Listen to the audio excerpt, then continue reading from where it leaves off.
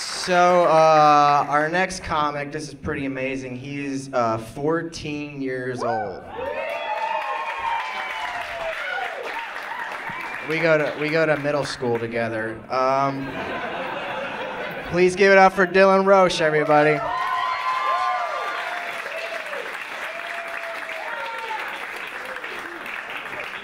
Hello, everyone. So yes, I'm 14 years old, and all of you look really old to me. My parents are pretty old. They're in their 40s now. You know, they're always telling me how easy I have it. They're like, oh, your generation's great. You don't know how hard it was to be a kid when we were kids. Why can't you be more like we were? Maybe because most of the crap you did when you were kids is illegal now. I cannot walk to 7-Eleven and buy my grandparents cigarettes.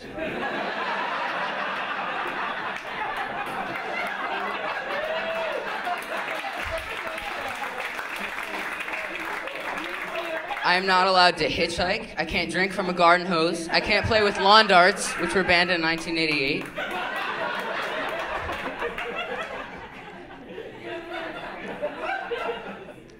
I have my own set of challenges. When I ride my bike, I have to wear half a bowling ball on my head, because safety's a thing now. I didn't have an iPhone my whole life, you know. For many years, I had to use a flip phone. You had to press a button 3 times to type the letter C.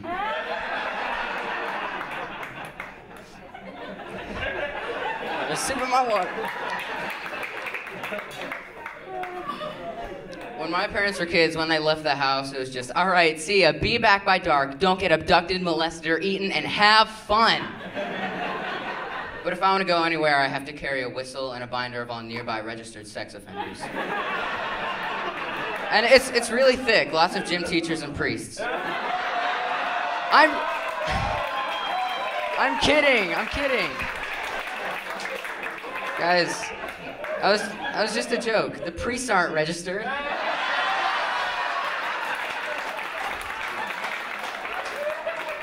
Just relocated. Are you enjoying yourself, sir? Are you having a good time? What's your name? Tim. Do you know what I have to do when I get home, Tim? Write a paper for school. I'm going to my first year of high school. I'm hoping it'll be different than my middle school experience, which is full of bullying, cliques, and gossip, mostly from the teachers. The teachers are no better than the students, maybe even worse. They'll always act like NFL coaches on the sidelines, using folders to cover their mouths as they talk crap about the students. Yo, see Patty over there? That little kiss ass reminded me that I forgot to sign the homework yesterday as I was about to dismiss the class. So I doubled it. The hell is her problem? Oh my God, and Kyle, I don't know how I was doing in your class, but in mine, he's just bombing. I want to fail him, you know, just smack him in the face with a big fat F. But then I'll have to put up with this crap for a whole nother year. Oh, Spencer, nice kid, but his parents, ugh. I keep getting 8-paragraph emails from them telling him I'm not giving him the credit he deserves. Well, maybe if his parents had stopped telling him he's good at everything, he wouldn't cry like a little bitch every time I gave him a B-. What are you looking at, Kyle? Get back to work. Dioramas don't make themselves.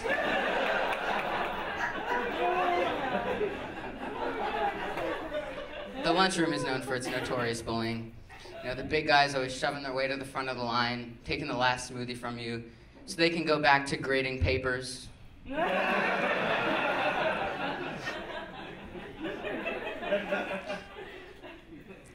know what grinds my gears, Tim?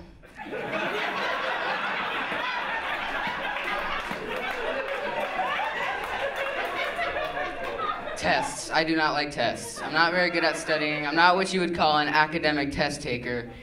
I'm not sure why. I usually give myself a full 5 minutes to study before the test. Thank you. That's not my fault, though. It's the teacher's fault. They always tell you, challenge yourself, so I challenge myself to see how long I can put off studying. Challenge accepted.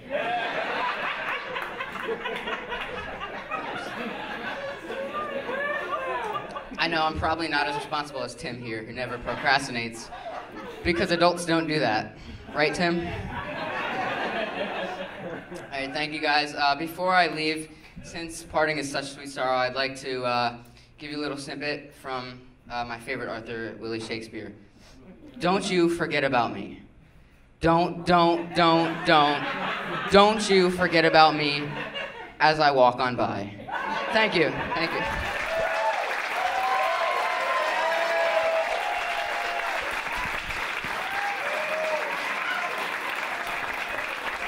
Holy cow.